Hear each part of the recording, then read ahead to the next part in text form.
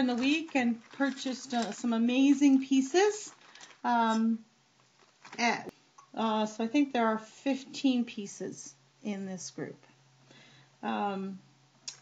First piece is this bracelet, and it's a stretchy bracelet,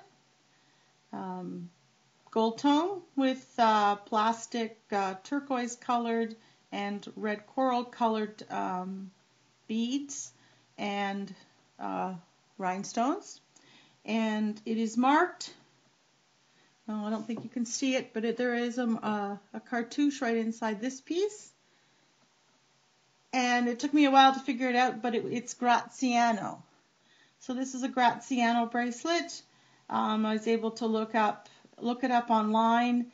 Found lots of bracelets similar to this, none identical to it. So, and I'm wondering if it's a Graziano knockoff, or else it's such a new piece that there's just no pieces online. To go with that piece, I picked up some earrings that matched fairly well. Where are they?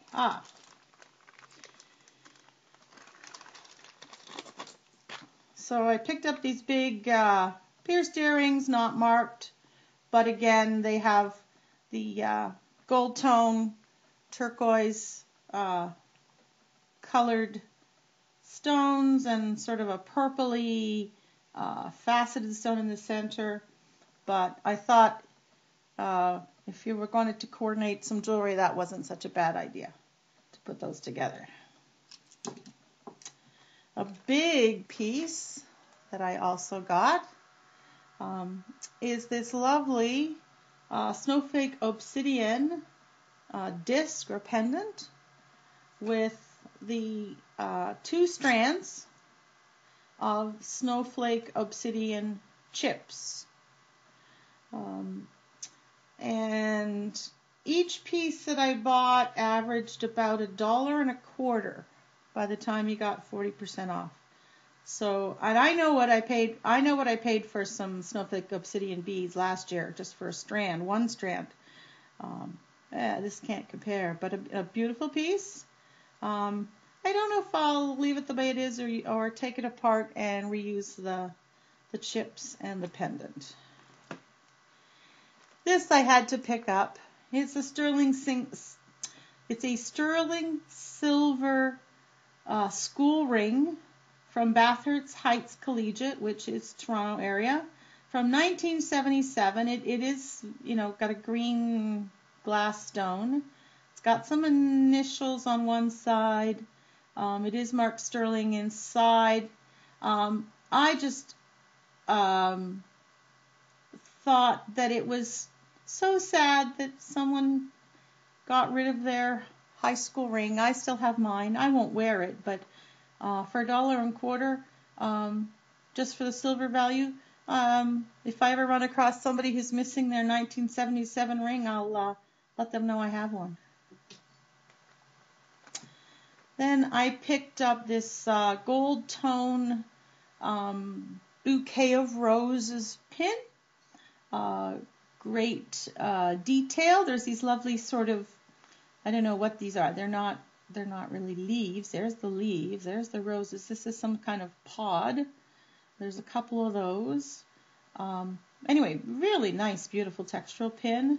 Has the Y-shaped or V-shaped clasp on the back, safety clasp, and it's not marked in any way, but I thought it was quite lovely.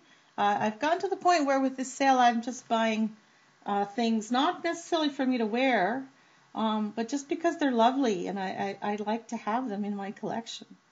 It's a slippery slope, isn't it, once you start getting interested in jewelry? This pin I picked up, and I didn't look at the back really. I just looked at the front, and it's kind of looks like a trillium flower, which is our provincial flower here. But on the back, when I got home, I realized that it was marked Bon Boyd, and it's 925. So the marking is in here. It's very small. I have some other Bon Boyd jewelry. I haven't looked them up recently, so I I'll fumble fingers today. Haven't looked them up recently, but I'll have to refresh my memory. Maybe I can put some details on the screen for this video.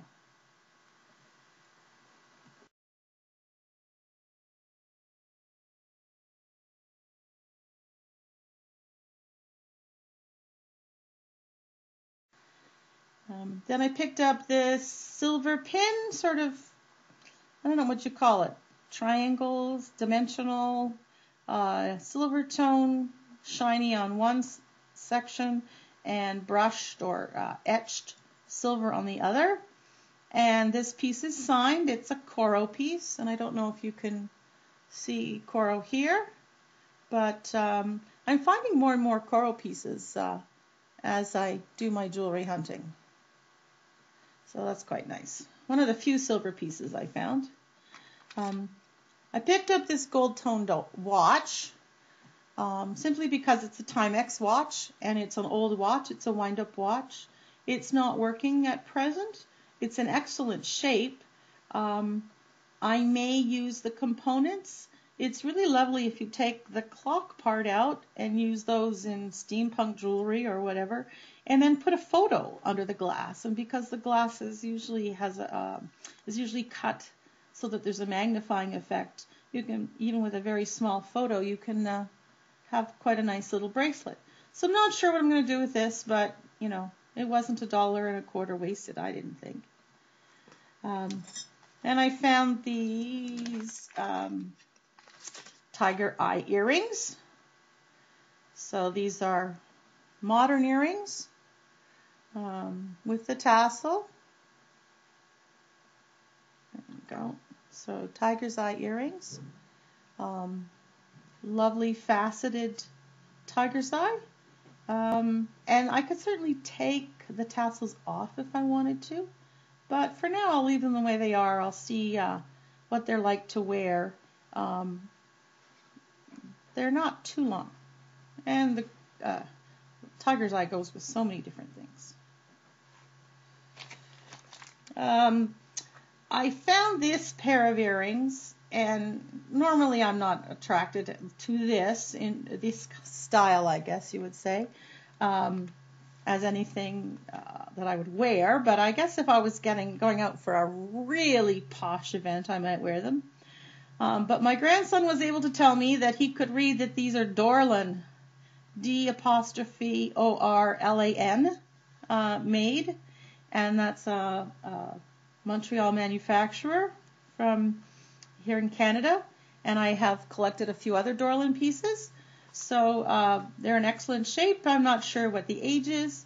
Definitely you need to have the clips because they're fairly hefty in weight, but well made, and I guess very wearable for the right person at the right time.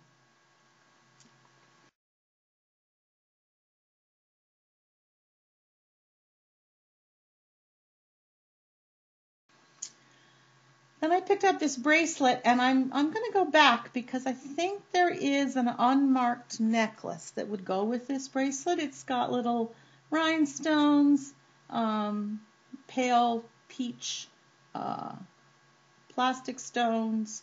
It's a gold tone bracelet. I love the open, sort of the delicate figural work there.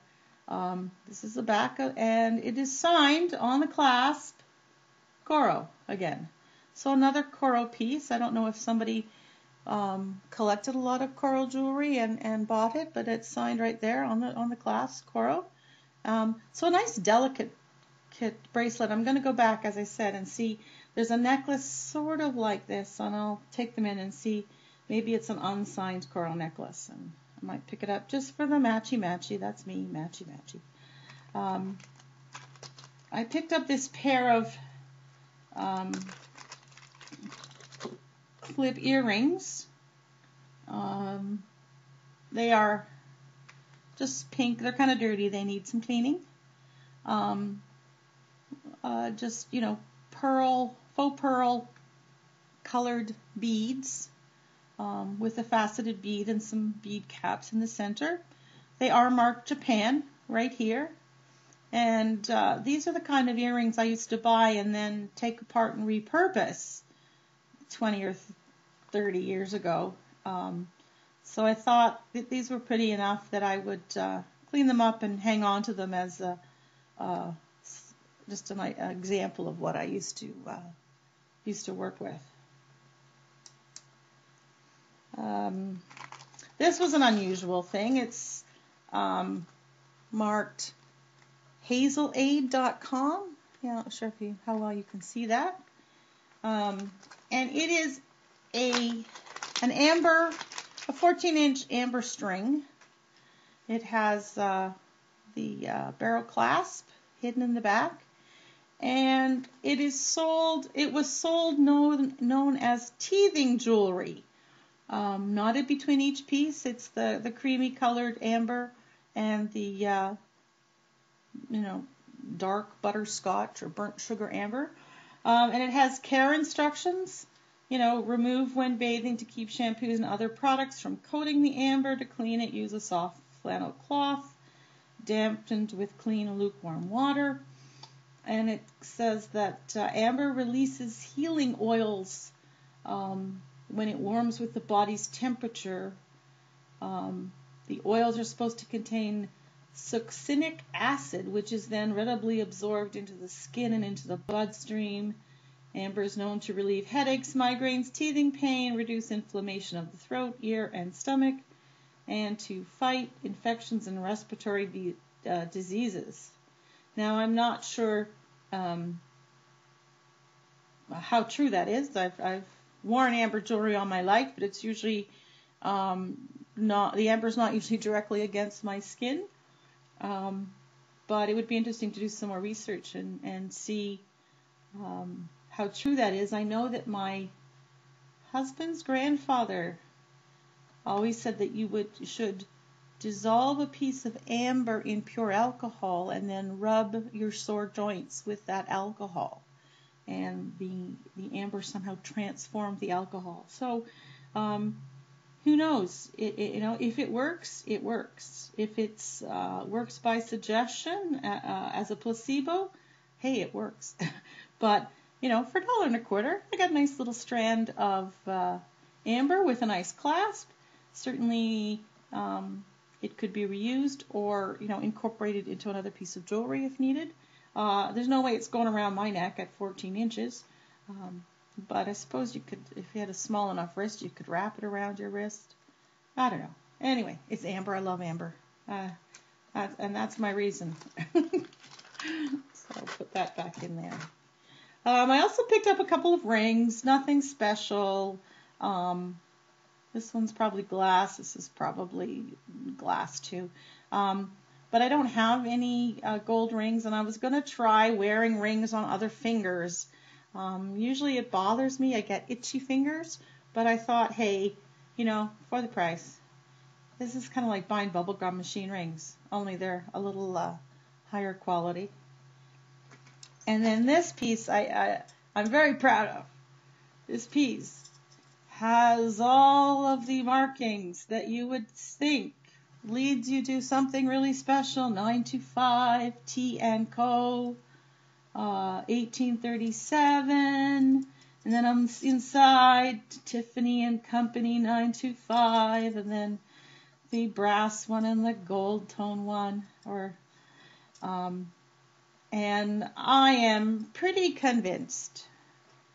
I'm totally convinced. I'm not just pretty. I'm totally convinced that these are fake. The Tiffany & Co. on the inside is the giveaway. Everything else looks pretty good and feels nice and smooth and centered and so on. But where it's marked Tiffany & Co. on the inside here, the T and the C should be larger letters than the Tiffany and the O of Co. So that's the giveaway. The other giveaway is that I found 2 sites selling these for $30 or $29.95 as Tiffany & Company clone or Tiffany & Company repro jewelry. And all the real Tiffany stuff is not 3 interlocking bracelets, but is only 2, usually a silver and gold, or if there are 3, then they are 3 solid silver bands. So definitely for $1.25, I got my first fake Tiffany, and it's something to use as, excuse me, a standard, I guess, for judging other Tiffany pieces. Not that I expect to find very many. So that's my 15 pieces from my Friday 40% off at the Salvation Army thrift store. And I'll be back with another video of my pieces from my Saturday visit. Thanks very much. I hope you enjoyed watching, and have a great day.